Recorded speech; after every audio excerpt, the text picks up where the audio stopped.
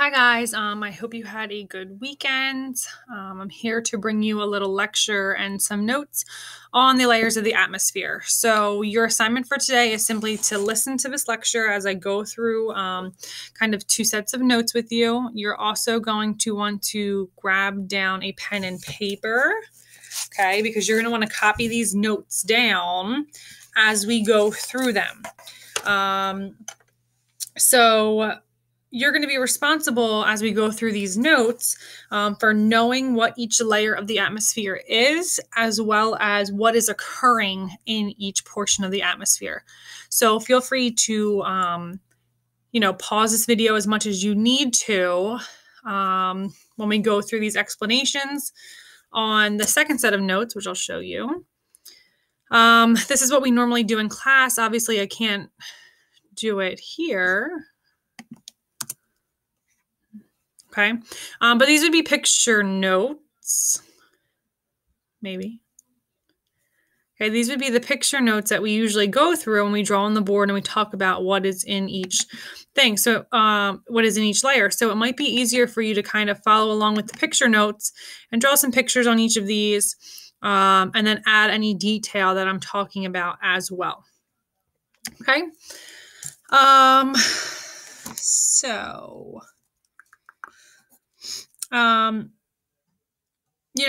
The easiest way to think of the layers of the atmosphere is almost like when we talked about layers of the earth. So when we talked about layers of the earth, we talked about, the inner core, the outer core, the mantle, the moho, the crust. And we also, you as students were also responsible for knowing what each portion of those maybe was made out of, like nickel and iron, or, knowing which layer convection currents occurred in. Everything like that. So when we talk about layers of the atmosphere, it's very similar to that, but instead of going into Earth, you are now looking at the layers above the crust, or where we stand. So how we're going to go through these notes is I'm basically going to start at ground level where we're at, and we're going to go and move up as we get closer to space. Okay, so this first chart that we're going to use as reference, along the y-axis here, you'll see the height. So the further that you go up is the higher getting towards space. Okay, and then obviously the lower at the bottom, you're down at ground level. And then across the x-axis here, when you're looking at this, you'll see the temperatures rising. And what we're going to look at on this graph or chart is we're going to follow this red line. And that is what is going to show us the changes in temperature as we move up or through the different layers. Okay, so there are four main layers of the atmosphere. Okay, the first one is the troposphere, and that is what you are living in. Okay, the second layer is going to be the stratosphere. Then you have the mesosphere. Then you have the thermosphere. Okay, so those are the four main layers: troposphere, stratosphere, mesosphere, and then your thermosphere. Well, you might be looking at this and seeing these dashes or dotted lines saying, well, what do these mean? Okay, so you have the tropopause, which is basically the barrier or the separation as you move from the troposphere to the stratosphere. Okay, and the same thing happens as you move from the stratosphere to the mesosphere. You have the boundary or layer, which is going to be your stratopause. Okay, and then as you move from the mesosphere to the thermosphere, once again, you have your mesopause. Okay, so your four main layers are in capitals here, and then all of the boundaries in between are represented on those dotted lines. Okay, so we're going to start right at the bottom here. The troposphere, this is what you are living in. So if you notice, right, if we're going by temperature, the average temperature, we're saying for main part is usually around 70 degrees. Now, obviously that fluctuates depending on the season. Okay. However, for the most part, if you're looking at Fahrenheit, it is 70 degrees. Okay, if we're following this red line across, what this means is as you're moving up in altitude or up higher, okay, it's starting to get colder. So as you move up in height, Okay, your line's moving up. You're climbing that mountain. It's getting cooler and cooler and cooler in the layer. Okay, so some main things that we should talk about. Okay, and as I said, we typically write these all out on the board and go through all these different things. So at the very end, if you have questions, feel free to read them in the comments. Feel free to, Zoom with me, whatever makes this easier for you to understand. Okay, so some main important facts.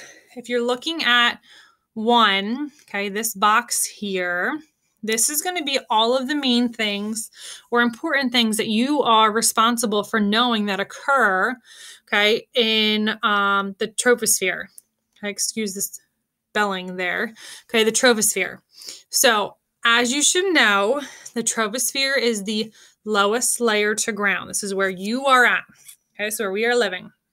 So some important things. If we're starting in this corner, it is the lowest layer and almost all weather occurs here, right? So your rain, your snow, any kind of precipitation typically occurs here. However, in some cases, there are larger thunderstorms, depending on the cloud type, which could possibly push you up into the next layer.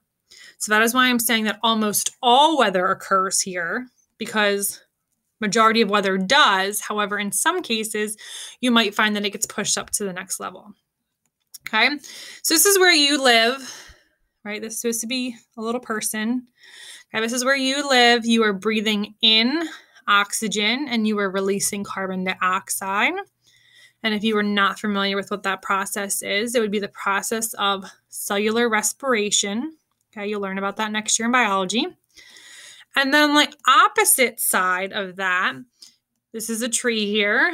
Your tree is taking in that carbon dioxide that you're breathing out, okay, or the carbon dioxide that's in the atmosphere, and it's going through the process of photosynthesis to release oxygen back into the air. Okay, so that is why trees are very, very important. Why the Lorax hates when you cut down any trees is because the trees are producing oxygen that you breathe. So some other important things in this level, this should be familiar to you, convection currents, right? You've heard about convection currents before.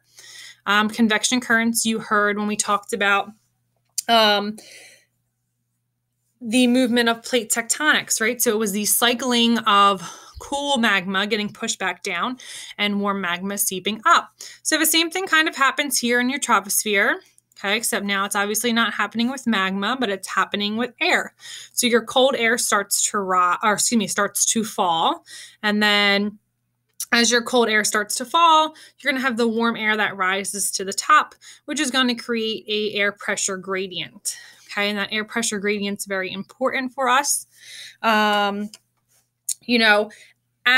if we're going back to this, okay, as you move up the troposphere, okay, so for example, if you're climbing a mountain, there is less air pressure, meaning that there's going to be less oxygen for you to breathe. Okay, so some people have maybe climbed Mount Everest, and you might have actually seen pictures of these before where they kind of die and they basically freeze to the side of the mountain. So up as you're climbing, since that mountain is so tall, you actually need, in most cases, well, you definitely need to prepare for it. Okay. However, in some cases, you'll have to bring oxygen with you. Okay, because there's very little there. So the higher that you're getting up in the troposphere, due to that air pressure gradient, the less oxygen that is available to you. Okay, so in the past, what has happened is some athletes have actually trained at higher levels of altitude because then their body is used to taking in less oxygen. So it was helping them perform better because they're taking in that less oxygen, or there's less oxygen available to them. So therefore, when they get back down to ground level, or, where there's plenty of oxygen, then their body, is not used to, but their body is actually kind of, let's say, overstimulated because they're getting so much more than what they're actually used to. Okay, so that has become illegal. I think, trying trying to think of who the athlete was. I think it was, someone that professionally rode bikes was doing that. But I know, it's beneficial for athletes. So therefore it is now, of course, legal to do. All right. So what you'll also notice is if you have climbed a mountain before, or if you have not, or maybe you want to, as you start climbing up, it gets colder, right? So we talked about following this red line. Okay, that is very, very, very true. You might start off at the bottom of the mountain, nice and warm, and then as you get to the top, you probably need at least a coat, depending on the season, depending on the location of the mountain. Okay, so air gradients. Okay, and then we're going to go up here. So not that this is a fun fact, but as you move up in height to 30,000 feet, okay, due to that air pressure, the bubbles in your gas, the gas bubbles in your blood are actually going to kind of bubble out. So it's going to become very toxic for you because you're not going to have enough oxygen in your blood due to that air pressure. Okay, this is something you should all be very familiar with. Okay, we talked about this before, is that in the atmosphere, there is 78% of nitrogen, 21% of it is also oxygen. And then the last one that you should be very familiar with is carbon dioxide. Okay, carbon dioxide we have said is 0.04%. However, we know that number is rising, okay, due to the amount of fossil fuels that we are using.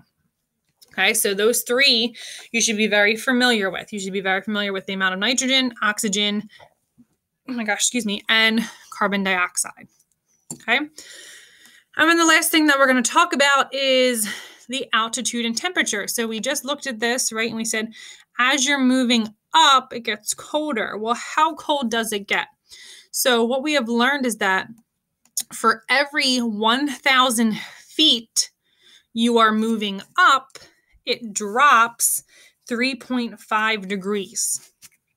Okay, so say if you were at ground level, right? If you started off at the ground and it was 70 degrees outside, and then you climbed up 2,000 feet, okay, into the troposphere, then your temperature should decrease, right, by 7 degrees. Okay, we know it should decrease by 7 degrees because for every 1,000 feet, it drops 3.5. So if you climb 2,000 feet, it would drop 7. Okay, so 3.5 times 2. So if you started at 70 degrees, you climb 2,000 feet, you should be at what temperature? You should be at 63 degrees, right? Okay. So then, as we're moving along, we have the troposphals. Okay, this is the barrier. There's very, very minimal oxygen there, and that's really all you need to know about that layer.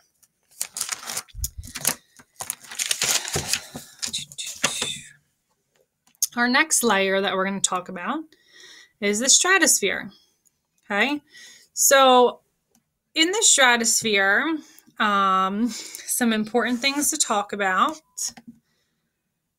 okay, is that at the lower part of the stratosphere, you'll see this, our temperature line, it's up and down. What does that mean? Okay, so at the bottom of the stratosphere, you have a portion of it, okay, which is going to be called isothermal. So what that means is it's a constant temperature. It's not getting cooler, it's not getting hotter, but it stays a constant temperature. Okay, then you'll see as we begin to get higher again in the stratosphere, it's starting to not decrease in temperature, but your temperature is actually starting to increase again. So it's starting to get warmer as you move up your stratosphere. Okay, it's starting to move up. It's getting warmer. Okay, in your stratosphere, you're going to find your ozone. Okay, and there's two types of ozone. So the ozone that's in this layer that you're used to hearing about, right, is, let's say, our good ozone. right? Our ozone layer, which is going to help protect us from different UV rays. Okay. However, there's another type of ozone that sits at ground level. Okay. And sometimes you'll hear about it on the news in the summertime. That ozone at ground level. Ozone at ground level is really, really bad for you. Okay. It's really, really bad for you, especially if you have prior existing conditions with your lungs, okay, such as asthma, or if you're elderly. Okay. So sometimes on the news, they'll tell you, about ground ozone layer, like it's a advisory day. And that is because of the bad ozone, okay, that's actually hurtful to you. But typically, okay, the ozone layer is in the stratosphere, and it's a really, really good thing that we have because it protects us from the UV rays. Okay, so there's 3 types of UV rays. There's UVA, okay, UVB, and UVC rays. So UVA rays are probably the most common. Okay, they can get through the ozone layer, and that is what causes sunburn. So if you're outside and your mom, like my mom is still, okay, freaking out about putting on sunblock, you should listen to them. Okay, UVA rays are the ones that can get through the ozone layer, and that is what it gives you sunburn. UVB rays, some of these are able to get through the ozone layer, okay, and that is what causes skin cancer, okay, and then UVC is actually stopped. They never hit Earth, okay, so UVC never hits Earth, UVB is what causes skin cancer, and UVA is what causes skin burn. All right. So other important things, or the last important thing in this stratosphere layer, is that there are winds, okay, and you should think of these as kind of like a river of winds that can move as fast as 100 miles per hour, and they are called the jet stream.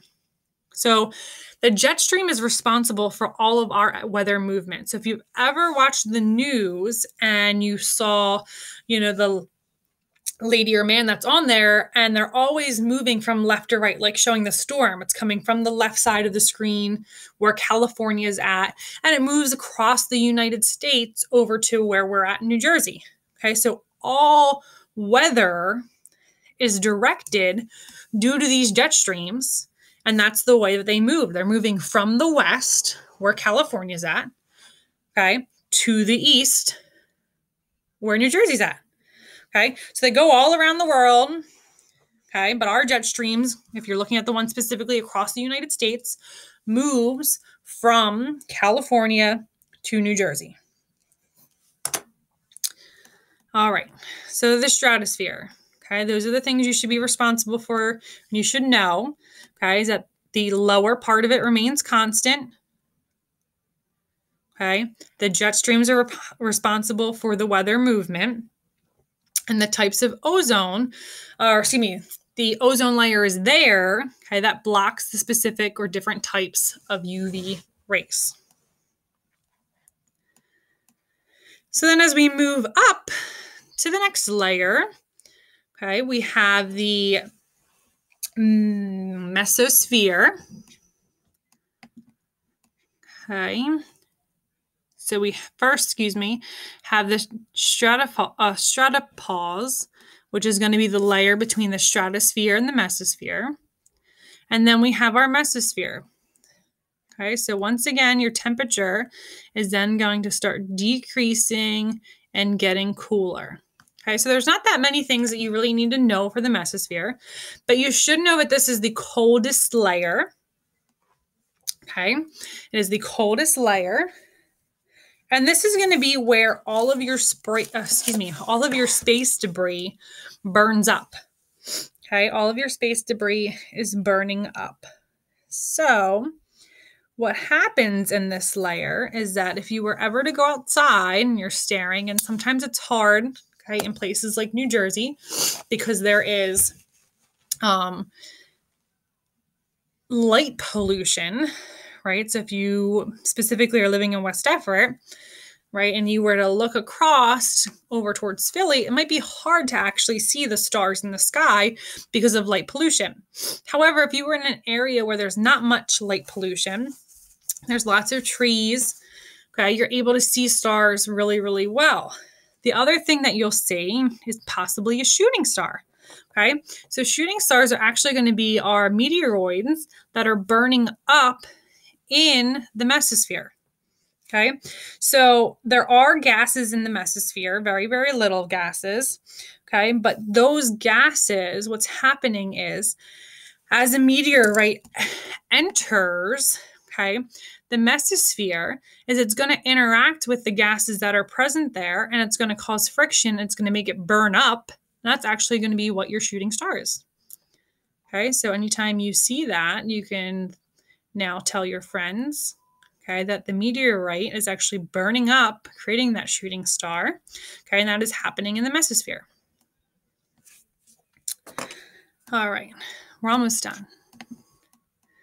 The layer between the mesosphere and the thermosphere is called the mesopause. Okay. So then your last layer is going to be the thermosphere. The thermosphere is your hottest layer. Okay, your hottest layer. So what you'll notice is if we're following this, temperature line again, it starts going all the way back to the right. It is the hottest layer. And this kind of seems odd because it seems like the trend for the most part that you're following is that it's getting cooler as you go up.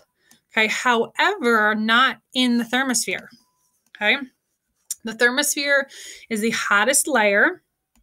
And the reason that it is the hottest layer is because in the thermosphere, you have nitrogen. Okay, there's a very small amount of nitrogen, and it's spaced out very far between each other, these molecules. However, when you have UV rays come in, okay, it interacts with that nitrogen, and it causes the temperature to get really, really hot. Okay, so as the UV and the nitrogen react together, it warms it up, that layer, okay, to either 2000 degrees Celsius, or it can get hotter than that. Okay, so it's a very, very warm layer. Some things you should know about this layer is that there's two main parts to it. Okay, so if we're looking at the lower part of this layer, that is called the ionosphere. Okay, the lower part of that is called the ionosphere. And in this layer, there's these charged ions, okay, these positive charged ions that are going to be able to send electrical signals. So what happens is you have a satellite, okay, and your satellite reacts with the ions, and then it sends a message, I don't want to say back home, but it sends a message back, okay, to on Earth, another satellite, in which we would get AM frequency radio. Okay, so all AM radio is due to these positively electrical charged ions that are in the ionosphere. Okay, and then the second main layer, or the higher layer, let's say, of the thermosphere would be your exosphere.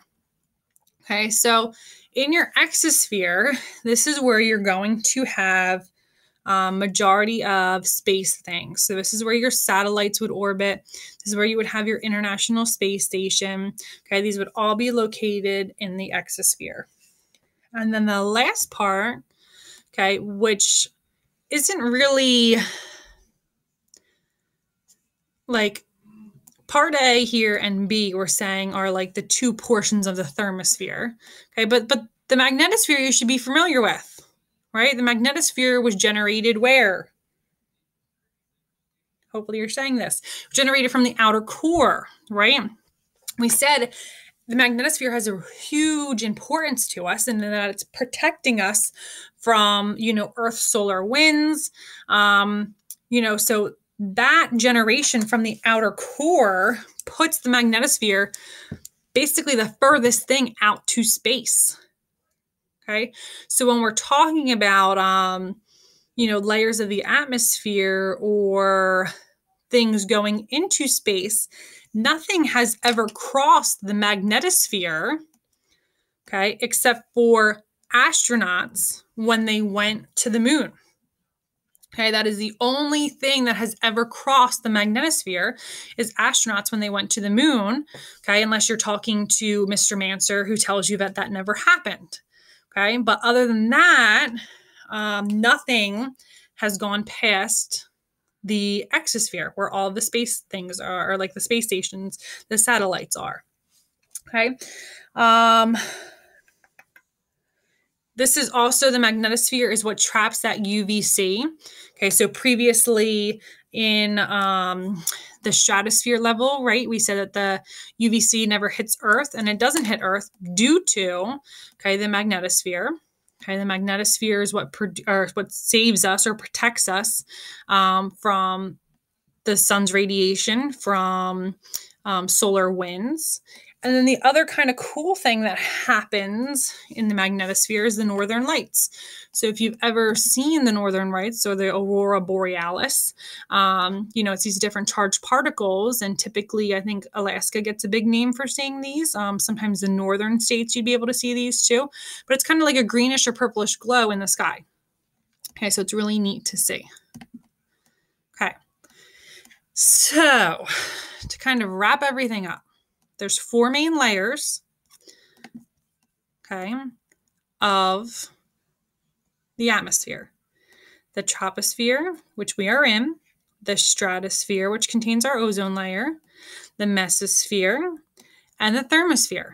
4 main layers. What we just went through is all the important information that you should know, in each of those layers. Okay, all the important things that you should know in each of those layers. Along with posting this on Google Classroom, I'll also post this, okay, if it helps you write down or, summarize your thoughts. Okay, so the way that these nodes work is you have your troposphere here, then you move up your stratosphere, then you would move up the paper, your mesosphere. And then what we would usually do in class is we would just tape a second paper up. So it would keep going up. Okay, but in this case, you got to scroll all the way to the bottom. Then you'd have your thermosphere. And then these are kind of extensions as you move to outer space. All right. So what you're going to have to do is, once again, write down your notes, take a picture of your notes, and just attach them to Google Classroom so I can see what you have done. If you have any questions, feel free to write them in the comments or write them down, or message me to Zoom, or, anything that I can help clear up for you, let me know. All right. I hope you had a great weekend, and hopefully we'll see you soon. Bye.